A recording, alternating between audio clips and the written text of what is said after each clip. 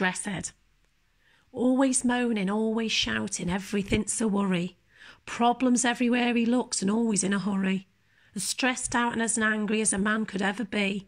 And even worse on top of that, he suffers OCD. And when I say he suffers, what I mean is we do too. 'Cause straightening remote controls is what we all must do. You useless woman, look at that, the living room's a state. The kids have left a sodding mess. They've left one dirty plate. I go to have a closer look, and on investigation, it turns out that a fucking state's a slight exaggeration. A single cushion out of place, some slippers on the floor. An Angus bull, our doorstop, isn't quite against the door. The dishes on the side, he moans, well, they need doing now. I can't believe you've left them there, you bloody slobby cow.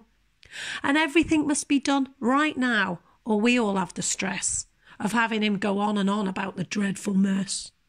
The truth about this really is that I'm not a slob. His grumpy moaning makes me want to punch him in the gob. The living room is tidy and one plate will get a grip. You might think it, but you are not the captain of this ship. A bit of dust on skirting doesn't mean that much to me, but seeing dust, he seems he's going to have a coronary. Messy cushions, dust and hair, it makes him feel quite mad. And then in turn he shouts at me to make me feel really bad. He moans, he whines, he shouts. It's always one thing or another. I didn't know when I said yes, he was Victor Meldrew's brother.